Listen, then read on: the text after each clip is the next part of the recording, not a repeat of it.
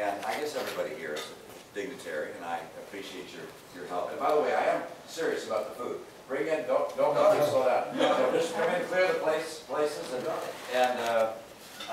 Hillary has to eat her beets.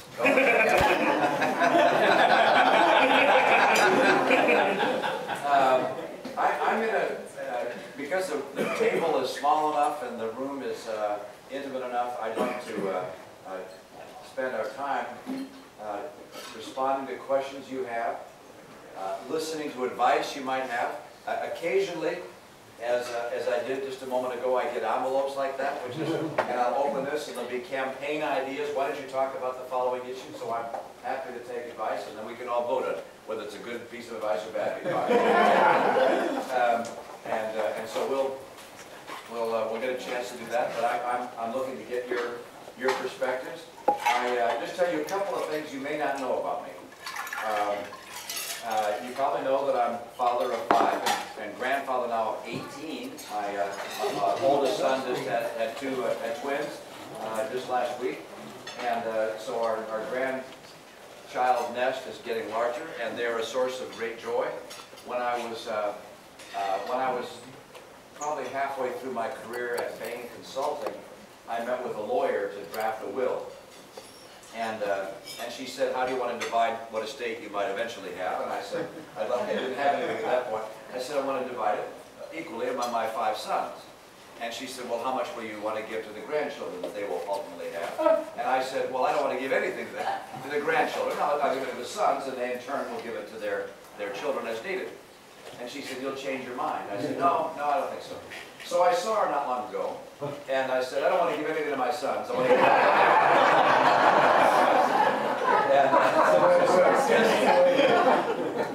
You lost Samantha's vote. It's not just. This is my daughter. It's not just because I love my grandchildren as I do. I love my sons and daughters-in-law. It's that I'm very concerned about what the nation is going to be like over the coming decade or two. And I really do, as I said in my remarks earlier, I see these 2 very different scenarios. One is as America really powering the world economy with an extraordinary economy here, with China working with us, wanting to see stability in the world, and a very vibrant America with freedom and prosperity for the great bulk of the American people. On the other hand, I really do see something like Europe, and I think that's the path we're on right now. So that's why I want to make sure that what little I'll have left after the campaigns goes to my grandchildren. That's one piece about me that you may not know. The other is just about my heritage. My dad, you probably know, was the governor of Michigan and was the head of a car company, but he was born in Mexico. And had he been born of Mexican parents, I'd have a better shot of winning this, but he was unfortunately born of Americans living in Mexico. They lived there for a number of years, and I mean, I say that jokingly, but it would be helpful to be Latino. And Elizabeth Warren. Pardon? Elizabeth. That's right. That's right. I could go out and say, those that don't know Elizabeth Warren, she is the woman who's running for U.S. Senate in Massachusetts, who said that she's Cherokee, and has put in her application over the years that she's Cherokee, and Harvard put down that she's one of their minority faculty members. It turns out that at most she's 1/32nd Cherokee, and even that can't be proven. So in any event, yeah, I could put down my dad was born in Mexico and leave it at that. But his dad was in construction, very successful in Mexico, but in America went broke more than once. So my dad never had the money or time to get a college degree. Without a college degree, became head of a big car company and ultimately a governor. And believed in America, believed in the opportunity of this country, never doubted for a moment that he could achieve his dreams. And Ann's dad, my wife's dad, was born in Wales. His dad was a coal miner. This coal miner got injured in a coal mining accident. Realizing that there was no future there for him or his 4 children, he came to Detroit and worked in the auto factories until he could save enough money to bring his kids over, which he did. And then they got together as a family and said, you know, to be successful in America, you've got to get an education. And they couldn't afford an education. And the kids and the parents said, you know, if we all work and we all save, we could afford to send one of us to college. And they sent my wife's dad. Can you imagine working every day, taking a couple of jobs and saving your money so that your brother could go to, I mean, I would never do that for my brother. So he went to college and got a degree at the General Motors Institute of Technology, which is one of these programs where you work a semester and then you go to school a semester. And then after it was over, he started a little company. He became more successful, and he was able to hire his brothers and his brother-in-law and provide for them in an extraordinary way. By the way, both my dad and Ann's dad did quite well in their lives, but when they came to the end of their lives and passed along inheritances to Ann and to me, we both decided to give it all away. So I have inherited nothing. Everything that Ann and I have, we earned the old-fashioned way, and that's by hard work.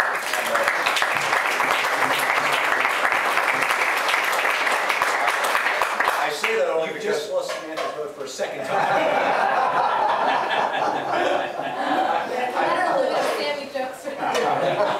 I say that because there's a perception that, oh, you were born with a silver spoon, you know, you never had to earn anything and so forth.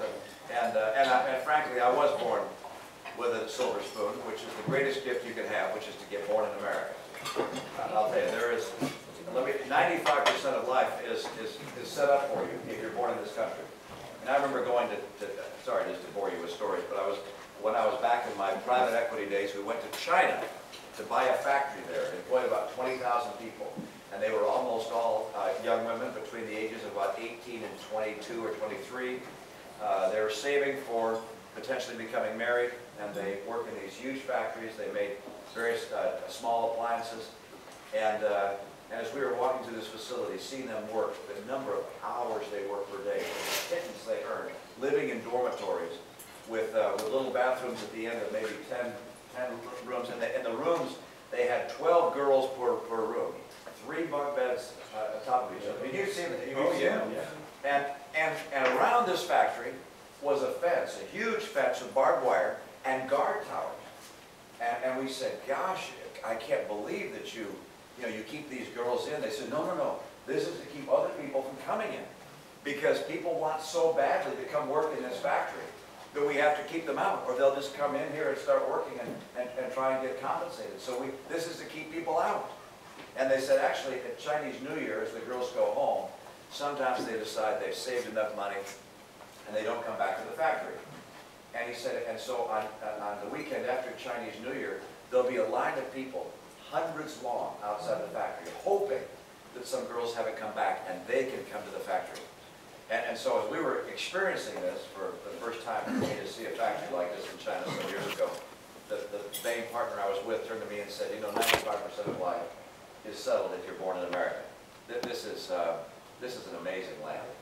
And what we have is unique, and fortunately it is so special. We're sharing it with the world.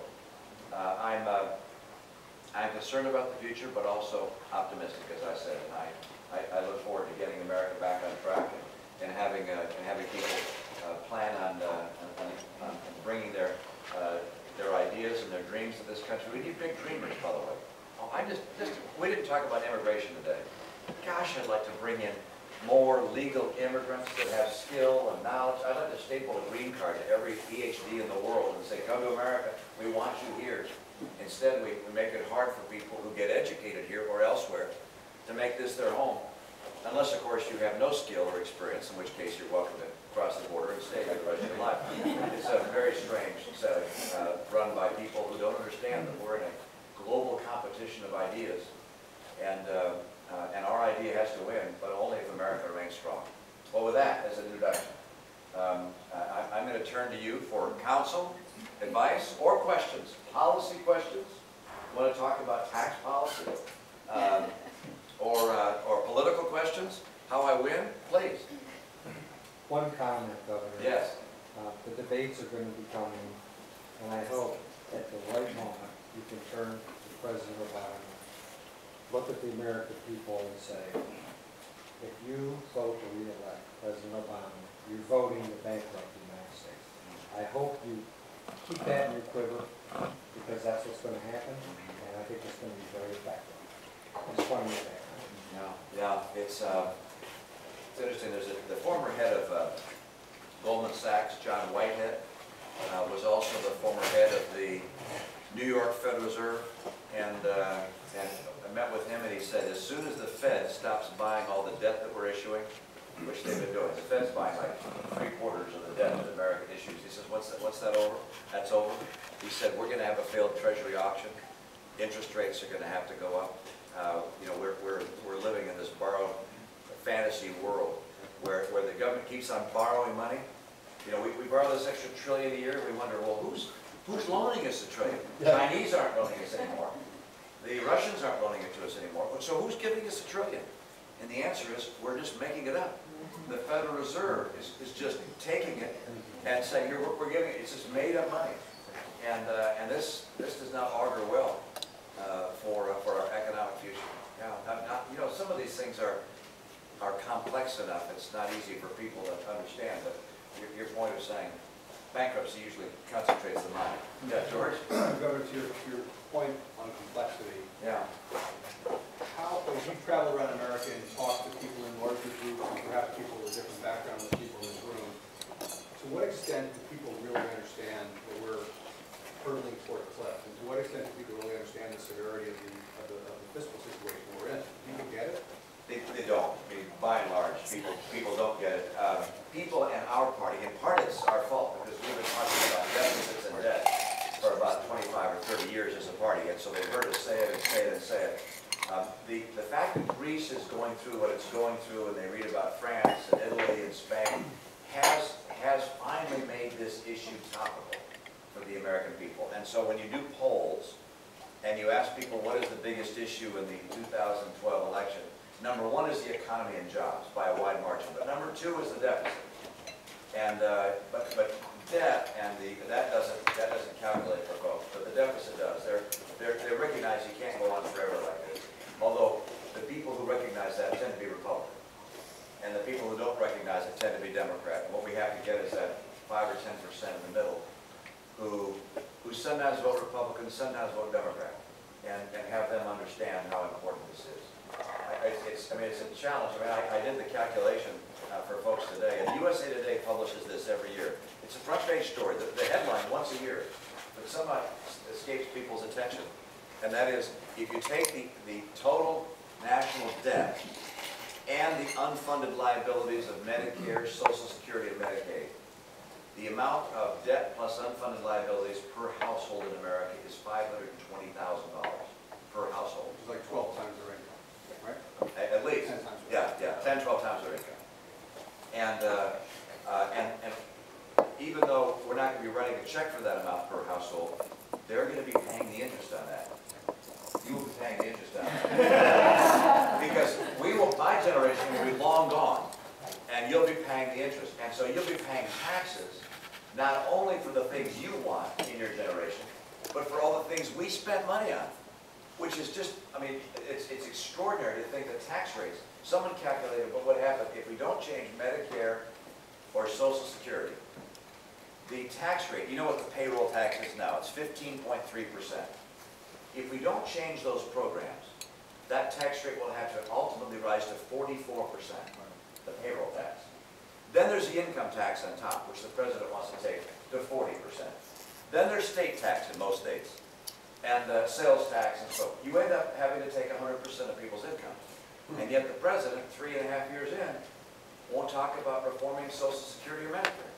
And when the Republicans do, it's you're throwing Granny off the cliff. It's like, you're killing the kids. The biggest surprise that I have is that young people will vote for a Democrat. They look at this and say, holy cow, the only guys that are worried about the future of our country and our future are Republicans. But the Democrats, you know, they talk about social issues, draw in the young people, and they vote on that issue. And it's like, I mean, there won't be any houses like this if we stay on the road we're on. Please? Yeah. I heard a voice. Oh, I'm sorry, please. Governor Romney, we are former Bostonians. Oh. Yeah. We'll talk about how we know you. Uh-oh. No, good. Yeah, okay. Oh, sorry, I get over here. All right. We totally agree with what you said economically, but I would like to know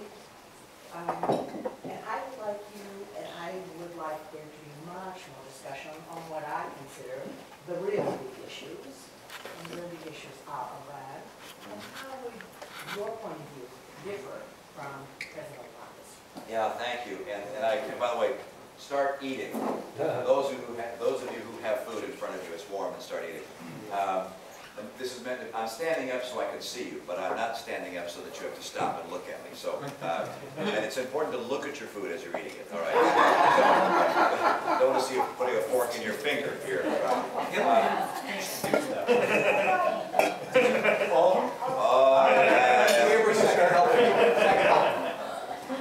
I mean, you are right, which is a nuclear Iran is an unthinkable outcome. Not just for our friends in Israel and our friends in Europe, but also for us.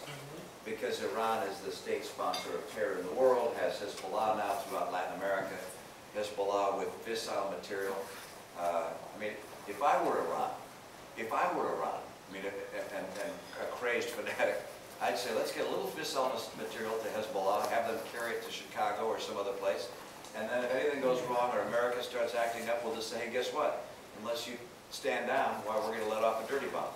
I mean, this is where we head, where America can be held up and blackmailed by Iran, by the mullahs, by crazy people. So, so we really don't have any option but to keep Iran from having a nuclear weapon. I'll give the specific on Iran and then maybe talk more broadly about foreign policy. The specific on Iran is we should have put in place crippling sanctions at the beginning of the president's term. We did not. He will say yes, but Russia wouldn't go along with us. Well, he gave Russia their #1 foreign policy objective. For a decade, all they've cared about is getting the missile defense sites out of Poland. And he gave them that and got nothing in return. He could have, I presume, gotten them to agree to crippling sanctions against Iran. He did not, which is, in my opinion, one of the greatest foreign policy errors of the modern time. And by the way, if he could not have gotten that from Russia, he should have kept the missile defense sites in Poland, just to keep a bargaining chip on the table. I mean, you know, put nothing in him if he wants to. I mean, I would have kept them. I would have traded him away, but that's where he was. #2, we should have been aggressively supporting the voices of dissent in Iran.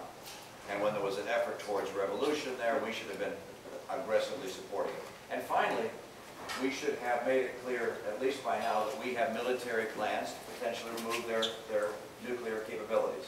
That doesn't mean we actually pull the trigger, but it means that we communicate to them that we're ready to do so, and that it is unacceptable to America to have a nuclear Iran. Instead, what this administration has done is communicate to the Iranians that we're more worried about Israel attacking them than we are about them becoming nuclear.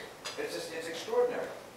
So those are some thoughts directly on Iran. I'll step back on foreign policy. The president's foreign policy, in my opinion, is formed in part by a perception he has that his magnetism and his charm and his persuasiveness is so compelling that he can sit down with people like Putin and Chavez and Ahmadinejad, and that they'll find we're such wonderful people that they'll go along with us, and that they'll stop doing bad things. And it's an extraordinarily naive perception, and it has led to huge errors in North Korea, in Iraq, obviously in Iran, in Egypt, around the world. My own view is that the centerpiece of American foreign policy has to be strength. Everything I do will be calculated to increasing America's strength. When you stand by your allies, you increase your strength. When you attack your allies, you become weaker. When you stand by your principles, you get stronger. When you have a big military that's bigger than anyone else's, you're strong. When you have a strong economy, you build American strength. For me, everything is about strength. And communicating to people what is and is not acceptable. It's speaking softly but carrying a very, very, very big stick. And this president instead speaks loudly and carries a tiny stick. And that is, that's not the right course for a foreign policy. I saw Dr. Kissinger in New York. You're not eating. I'm mesmerized. Yeah. He's more than tears. Come on. I saw Dr. Kissinger. I said to him, how are we perceived around the world? And he said, one word, weak. We are weak. And that's how this president is perceived.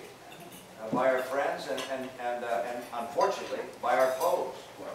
And it's no wonder that people like Kim Jong-un, the new leader of North Korea, announces a long-range missile test only a week after he said he wouldn't. Because it's like, what's this president going to do about it? You know, if you can't act, why don't threaten? Please. Just to follow on the Iraq. I'm going to taste this, by the way. Yes, I just want to show you how it's done. You take this in your fork. Put it in. Yeah. Jimmy Carter was president. I'm good. Please, go ahead. When Jimmy Carter was president, we had hostages.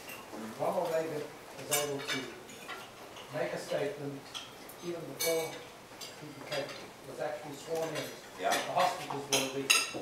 On the day of his inauguration. Right. Yeah. So my question is really, how can we sort of duplicate that scenario Oh. this time? I'm going to ask you, how do I duplicate that scenario? I think it had to do with the fact that the Iranians perceived Reagan would do something to really get them out. Yeah. In other words, that he would have the strength, and that's why I'm following on what you said about strength. Yeah. And that's why I'm suggesting that something that you say over the next few months gets the Iranians to understand that their pursuit of a bomb is something that you would predict. And I think that that's something that could possibly resonate very well with the American public and others. I appreciate the idea. I can't, one of the things that's frustrating to me is that in a typical day like this, when I do 3 or 4 events like this, the number of foreign policy questions I get are between 0 and 1. And the American people are not concentrated at all upon China, on Russia, Iran, Iraq. This president's failure to put in place a status of forces agreement allowing 10,000 to 20,000 troops to stay in Iraq, unthinkable. And yet, in that election, in the Jimmy Carter election, the fact that we had hostages in Iran, I mean, that was all we talked about. And we had the 2 helicopters crash in the desert. I mean, that was the focus. And so him solving that made all the difference in the world. I'm afraid today, if you said we got Iran to agree to stand down and use their weapon, they go, hold on. It's really, but by the way, if something of that nature presents itself, I will work to find a way to take advantage of the opportunity. Please. Yes. But that's your lucky night. More foreign policy. Yes. You're married. We did, actually, the first time you were in Jerusalem, and we appreciate you being there. How do you think that the Palestinian problem can be solved, and what are you going to do about it? I'm torn by 2 perspectives in this regard. One is the one which I've had for some time, which is that the Palestinians have no interest whatsoever in establishing peace, and that the pathway to peace is almost unthinkable to accomplish. Now, why do I say that? Some might say, well, just let the Palestinians have the West Bank and have security and set up a separate nation for the Palestinians. And then come a couple of thorny questions. And I don't have a map here to look at the geography, but the border between Israel and the West Bank is obviously right there, right next to Tel Aviv, which is the financial capital, the industrial capital of Israel, the center of Israel. It's what the border would be, maybe 7 miles from Tel Aviv to what would be the West Bank. 9 miles. Okay, I came close. 9 miles. The challenge is the other side of the West Bank. Don't go head to head. Yeah. The other side of the West Bank. The other side of what would be this new Palestinian state would either be Syria at one point or Jordan. And of course the Iranians would want to do through the West Bank exactly what they did through Lebanon, what they did in Gaza, which is the Iranians would want to bring missiles and armament into the West Bank and potentially threaten Israel. So Israel, of course, would have to say, that can't happen. We've got to keep the Iranians from bringing weaponry into the West Bank. Well, that means that who? The Israelis are going to patrol the border between Jordan, Syria, and this new Palestinian nation? Well, the Palestinians would say, no way. We're an independent country. You can't guard our border with other Arab nations. And then how about the airport? How about flying into this Palestinian nation? Are we going to allow military aircraft to come in? And weaponry to come in? And if not, who's going to keep it from coming in? Well, the Israelis. Well, the Palestinians are going to say, we're not an independent nation if Israel is able to come in and tell us what can land at our airport. These are problems that are very hard to solve, all right? And I look at the Palestinians not wanting to see peace anyway, for political purposes, committed to the destruction and elimination of Israel, and these thorny issues, and I say, there's just no way. And so what you do is you say you move things along in the best way you can, you hope for some degree of stability, but you recognize this is going to remain an unsolved problem. I mean, we live with that in China and Taiwan. All right, we have a potentially volatile situation, but we sort of live with it. And we kick the ball down the field and hope that ultimately somehow something will happen and resolve it. We don't go to war to try and resolve it imminently. On the other hand, I got a call from a former Secretary of State. I won't mention which one it was, but this individual said to me, I think there's a prospect for a settlement between the Palestinians and the Israelis after the Palestinian elections. I said, really?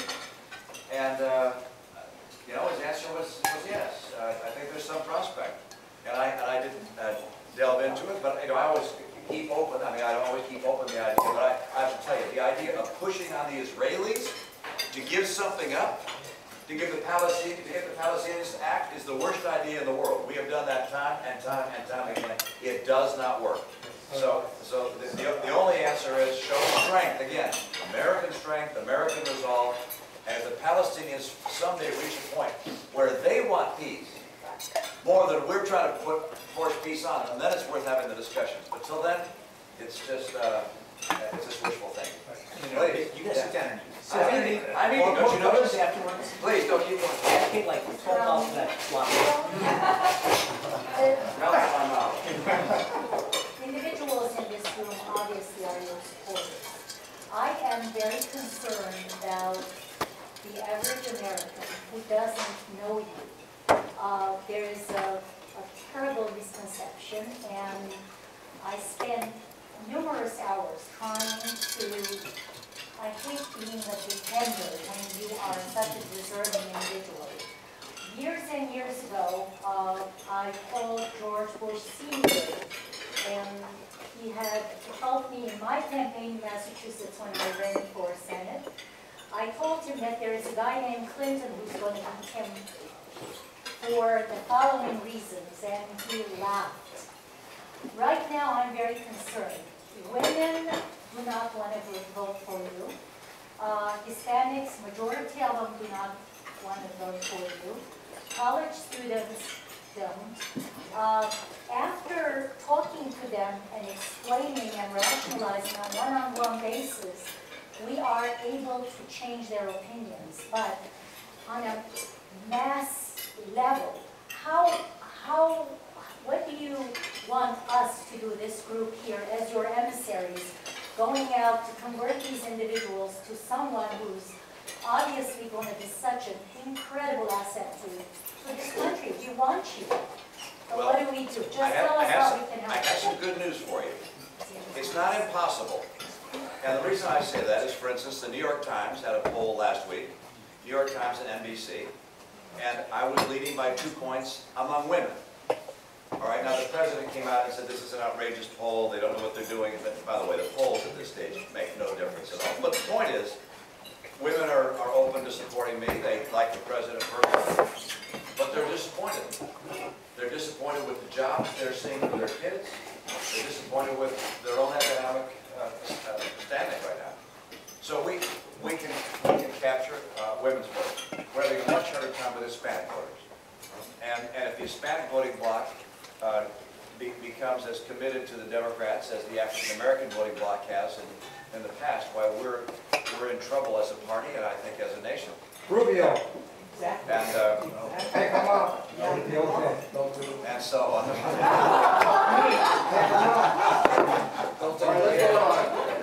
we have some great got some great Hispanic leaders in our party that will help communicate what our party stands for. And frankly, what I need you to do is to raise millions of dollars, because the president's going to have about $800 or $900 million. That's by far the most important thing you can do. Because you don't have the capacity to speak to hundreds of thousands of people. I will be in those debates.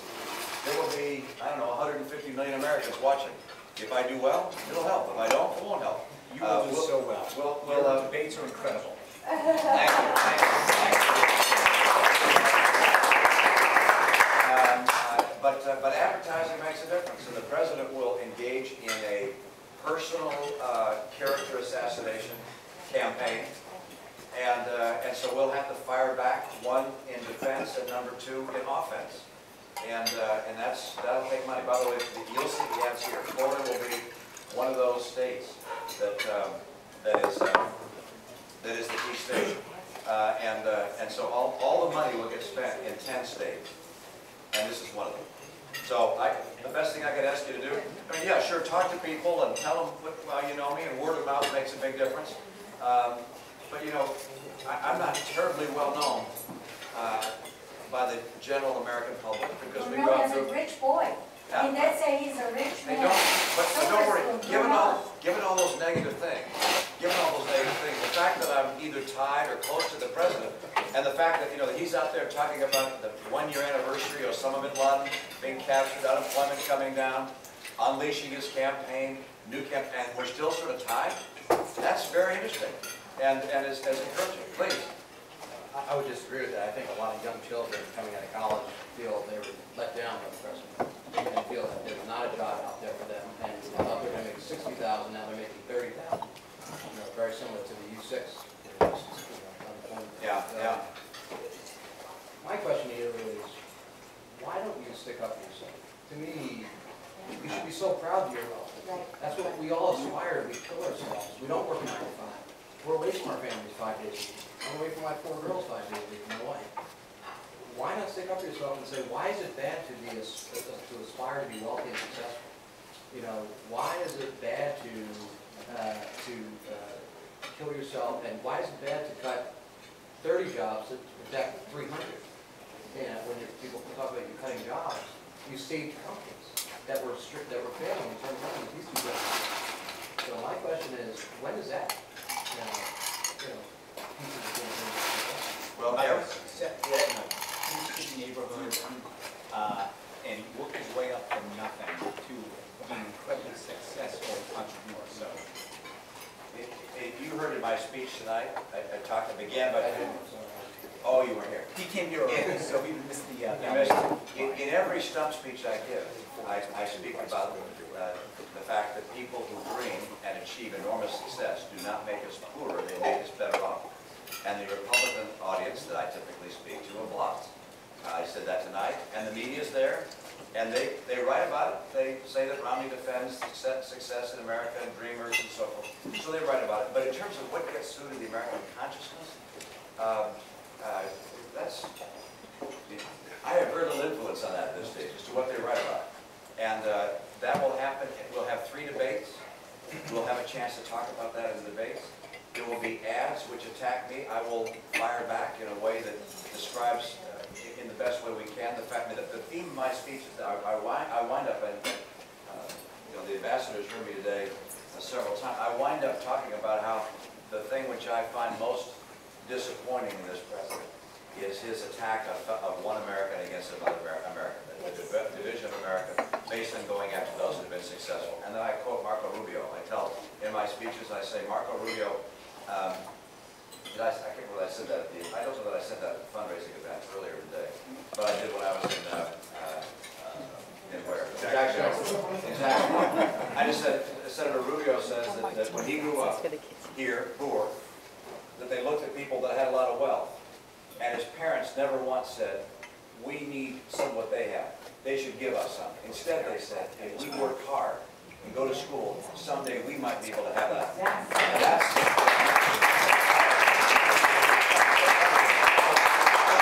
I will continue to do that. How much of that gets picked up? There's so many things that don't get picked up in a campaign. because people aren't watching yet. By the way, most people don't watch during the summer. We're gonna go into a season here, starting from mid-June, where almost there's no attention paid. Then after Labor Day, in September and October, that's when it'll get declined. For the past 3 years, all everybody's been told is, don't worry, we'll take care of it. How are you gonna do it in 2 months before the elections to convince everybody you gotta take care of yourself? Well, there are 47% of the people who will vote for the president no matter what. All right, there are 47% who are with him, who are dependent upon government, who believe that they are victims, who believe that government has a responsibility to care for them, who believe that they're entitled to health care, to food, to housing, to you name it. But it's an entitlement, and the government should give it to them. And they will vote for this president no matter what. And I mean, the president starts off with 48, 49, 40, he starts off with a huge number. These are people who pay no income tax. 47% of Americans pay no income tax. So our message of low taxes doesn't connect. And he'll be out there talking about tax cuts for the rich. I mean, that's what they sell every 4 years. And so my job is not to worry about those people. I'll never convince them that they should take personal responsibility and care for their lives. What I have to do is convince the 5 to 10% in the Senate that are independent, that are thoughtful, that look at voting one way or the other, depending upon, in some cases, emotion, whether they like the guy or not, what it looks like. I mean, when you ask those people, I mean, we do all these polls. I find it amazing. We poll all these people to see where you stand in polls. But 45% of the people will vote for the Republican, and 48 or 49